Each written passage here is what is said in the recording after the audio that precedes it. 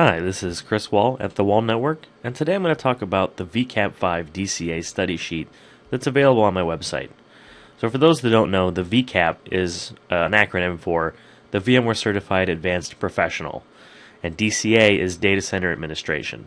This is an exam that kind of builds upon what you've already learned in the VCP or the VMware Certified Professional, specifically towards a live lab environment in which you're tested on a number of objectives. The goal is to kind of test you on a bunch of different real-world administrative tasks that might be necessary in a data center. Now, there's lots of different study guides out there and ways that you can help prepare for the exam, but what I've got is a study sheet, and specifically the study sheet allows you to kind of go through the blueprint of the VCAP5-DCA exam and kind of make note of what you've learned both from a command line perspective, doing in your live lab, etc. So in front of you, I've got the page on my website where you can download it, and I'll make sure to have a link in the comments as well. In fact, the download is right here. It says click here to download the VCAP5-DCA study sheet. And I do want to make note, this is just a guide to help you study. None of this was provided by VMware. It's not endorsed by VMware. It's just something that specifically my wife Jennifer has done, and we're providing to help people study for the exam. So you click on that link, it'll download a PDF file. I'll go ahead and open it up. And this is actually a editable PDF in that the whole thing can be saved and you can check boxes as you go. So basically it starts off here with some instructions letting you know that there's 4 kind of indicators for each section and objective. Read means that you've read the material, you kind of understand from a reading perspective what's going to be required of you, and you have a good idea just as you're reading along what might be some examples that you'll be tested upon. And lab means that you've actually taken this objective and reproduce it in a lab environment, and you've kind of done it in a more real-world setting. Because this is important, because that's how the test is going to be. There's no multiple choice in the exam. It's all actual lab activities in a real VMware vSphere environment. CLI denotes that you've actually taken the objective and ran it through the command line version of kind of the results. An example there, maybe you have to mask a path for a LUN, and you might have actually run the ESX CLI command to mask that path.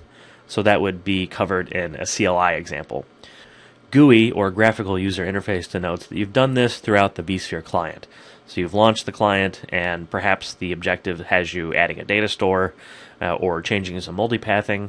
You've gone in through the GUI, you've made that change so that you understand it from a GUI perspective. Not everything's going to have both a command line interface and graphical user interface way of completing the objective. But you can track that and try to figure out if there is one and denote that you've learned it. So as you go through the different sections, the very first page has a list of all the sections and objectives, what page they're on, and it's all clickable, so I could click to section 3. It takes you right to section 3. Basically the way it's broken out is the yellow area denotes the major section header, so all the objectives for section 3 are covered in this yellow area. And then each objective itself, so 3.1, tune and optimize vSphere performance. If I scroll up just a little bit, you'll see here's the headers. So perhaps for objective 3.1, this identify appropriate BIOS and firmware settings. Maybe I've read information on that, and then I went through a command line way of exploring the BIOS settings and the firmware settings. Maybe I've done it in my lab, so that you try to check as many of these boxes as possible. When you get done with the objective, after you complete, maybe you've read over all these different materials, etc. I'll click these here. Then you can go ahead and say, all right, objective 3.1, I'm done. I don't need to worry about that. I can go ahead and move on to another objective. This is very handy if you're going to be kind of piecemealing your study. Maybe you only have 30 minutes here, 30 minutes there. You could potentially, check, okay, I did these in the lab, come back, and you don't have to remember, did I do host networking config and memory config? Oh, yes, I did, because the lab is checked. And then you can just start back up CPU and keep going. So it's kind of a way you can offload your brain to a PDF to help you study. And this is really what I used both for the 4. I have a VCAP 4 edition and the VCAP 5 edition. This is what really assisted me in studying for the exam, because there's a ton of stuff you have to know. Additionally, I've got a list of different tools, and these come straight from the blueprint. They are clickable, so you could go in here and you can click to CLI interface concepts, monitoring and performance guides, etc., things that you might need in order to accomplish this objective. It's all here. It's all straight from the blueprint, and just the links are there to help you quickly navigate to them. Most of them end up being the same. You can see these are the same 2 guides here for the next objective. Once in a while you get a different one. Here's the resource management guide. So this really should be your one-stop shop for preparing for the exam. And I'll go back to the website here. And I've at the bottom some more instructions on the study sheet, how it works, as well as some really cool guides out there on the web.